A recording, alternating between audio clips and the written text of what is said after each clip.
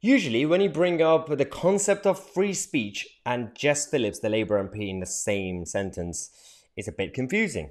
And yes, it is confusing. Jess Phillips was on BBC Politics Live and she was educated and schooled by Matthew Goodwin.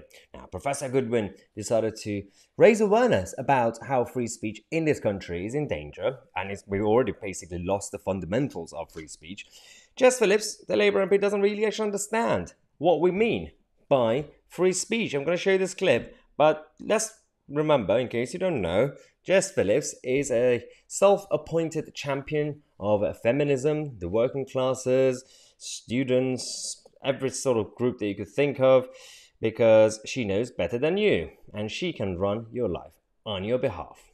Well, if we look at the evidence that we've got about sort of what is happening across the country, the UCU, which is a main union for academics like me, their report suggests that 1 in 3 of Britain's academics are what we call self-censoring. They're hiding their views on campus because they feel like they can't express them. And King's College London have done a report last year. They found that 1/4 of all university students in the country say How will this bill change that? So, okay, firstly, she's not even... This is the most important part of that story. She was literally just about to finish by giving the punchline, explaining what's happening. She doesn't actually let him finish. She's going to keep doing it, by the way, throughout this whole clash and encounter. She's going to keep interrupting him. And she's basically... She sounds genuine. Watch this. She sounds like a school child who doesn't actually understand anything. So she keeps asking stupid questions. Usually, when we were a kid, we were told there's no stupid question. Just ask anything. But not when you're a grown-up adult as a member of parliament. Self-censoring. How will that change? Because what's happening in universities, what I've observed working in universities for 20 years, is unfortunately some universities have become highly political organisations where it's quite clear that certain social and political norms are at work that leave people who don't share that particular ideology or view. It leaves them feeling as though they can't express their opinion and their views. And it also means that... I'm in spaces all the time where people don't agree with my ideology. Okay, so she's now going to talk about how... Oh, I think I know what you mean, Matthew.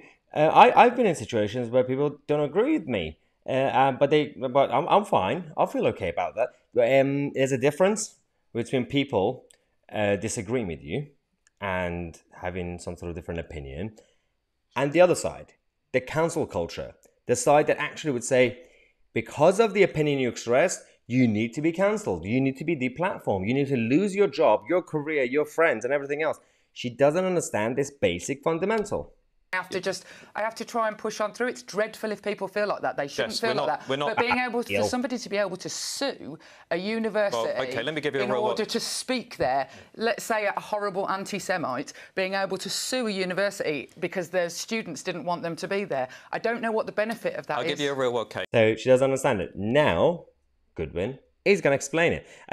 But the issue is, again, as I said, that these people have not been challenged properly because until now, we've only had the mainstream media platforms like the BBC. And I'm surprised that they're even talking about this on the BBC.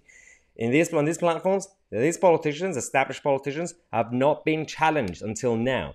That's why they don't know how to do it. I've got hundreds of non-disclosure cases. Presumably, you would feel that Kathleen stopped losing her job at the University of Sussex. Well, hang on, because we haven't got time to talk about one specific case. Dreadful, but she left her job, and the university supported. If we had this legislation, if we had this legislation at that point in time, how would it have changed? Academics like Kathleen and many others who are being harassed on campus would be able to go to the Director of Academic Freedom. But that's the key point, and that was the end of the debate, and basically they didn't really allow more time to have this discussion, which is classic BBC. I'm not even surprised. But Kathleen Stock is a perfect example of people who are either being pushed out, forced out, or actually being fired. And they don't really understand this, people like Jess Phillips. They say, well, they just leave their jobs. Yeah, because you're literally chasing them out. There is a difference. But this is the system that we have. By the way, 6 p.m. today on the show that we have called Disrupt, we have a big update on the Rwanda plan, the Priti Patel's Rwanda plan, and we're going to expose the biggest flaws in that agreement. I've read through the whole agreement and some details are slightly concerning, which means that our borders are not really going to be fully protected. This agreement is not perfect. So subscribe to the channel. We're going to come back in half an hour, and then at 6 p.m. with Disrupt, Amaya, TC, and we are the media.